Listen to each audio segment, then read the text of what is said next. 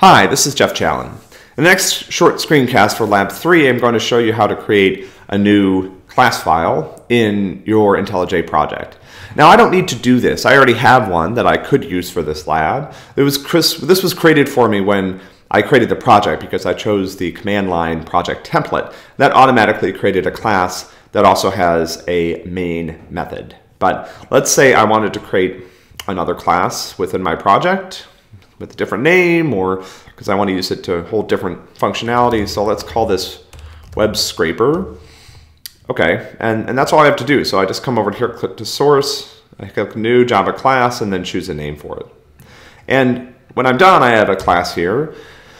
In order to make this class runnable, I need to add a main method. And there's a just a sort of canonical syntax for this, which is public static void main is the name of the method. It takes a array of strings as arguments. In this case, I'm not going to use them, so I'm going to call it unused to indicate to other people that I'm not using those.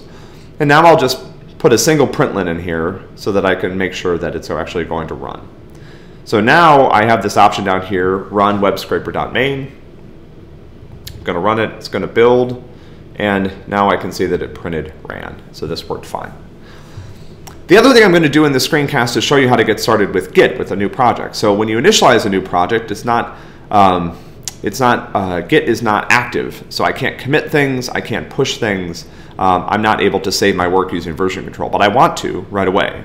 So let's see how we can start doing this. So I go up to the VCS menu, and there's an option here for enable version control integration.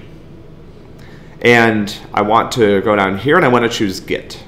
So I'm going to associate version control, the Git version control system with this particular project. So now what happened is there was a Git repository that was initialized.